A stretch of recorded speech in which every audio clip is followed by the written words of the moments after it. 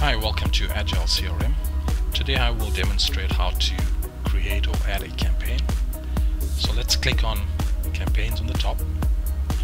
You could choose any of the campaigns that you've created, or you can simply add a campaign right here. Once you click add a campaign, this notice board opens and you can choose the options from the left. Let's start off with an email. Immediately once you drag it across, it pops up, so you will need to fill out those fields. You could enter a subject heading as well.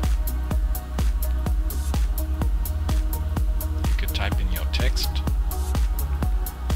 convert and load that to HTML. On the settings, if you want to track those email clicks, you simply choose it from that field. And if you want to schedule a delivery, you could choose those options. Okay, you simply save it and automatically it appears on your dashboard. Simply drag it and join those two ends or the nodes until it forms a smooth process. Once you're happy, then you've got a complete email process. I could choose other options as well. I could choose wait for a specific period, and then choose clicking.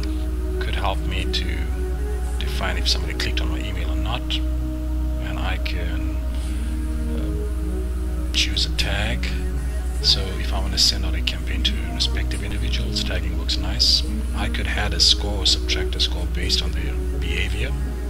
URL visited, I could create an automatic campaign or send out an automatic tweet. On the second page, we've got other options as well. I can create an automatic task or event. I can associate a note to that campaign, check on A/B split testing. I could check tags. I could automatically transfer my context to a different campaign. I could create conditions and rules, and also integrate on my advanced JSON IOL. And once I'm done, I simply click on Save Campaign, and it should show up on my campaigns. The moment you hit Save, it brings you to this page, and you can see all the campaigns that you've saved. And you can customize them, you can edit them, you can delete them right there. So on my next lesson, I will show you how to